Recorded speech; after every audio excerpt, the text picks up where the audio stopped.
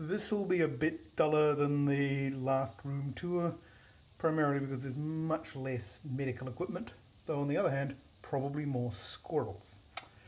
So, here at Alton Towers, with, well, you can't actually see any ducks at the current point, but trust me, there were ducks earlier. Also enormous fish, which makes me worry about the survivability of ducklings, to be honest. So, this is what you might call a very themed room.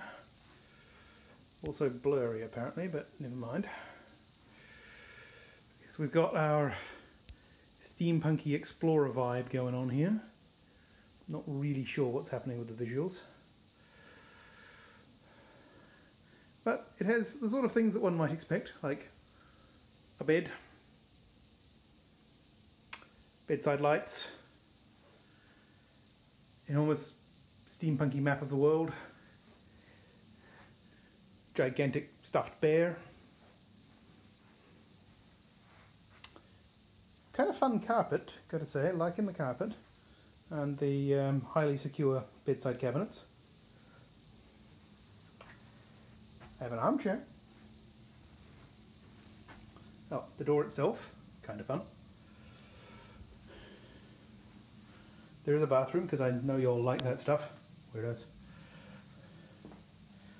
Which is very much a standard issue bathroom, apart from some wallpaper. Though I am quite impressed by this.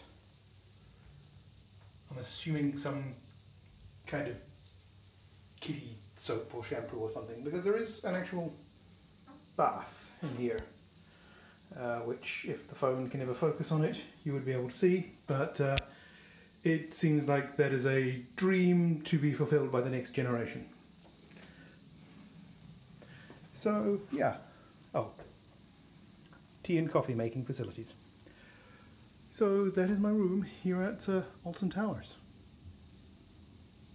I don't have a funny bit to close this out, sorry.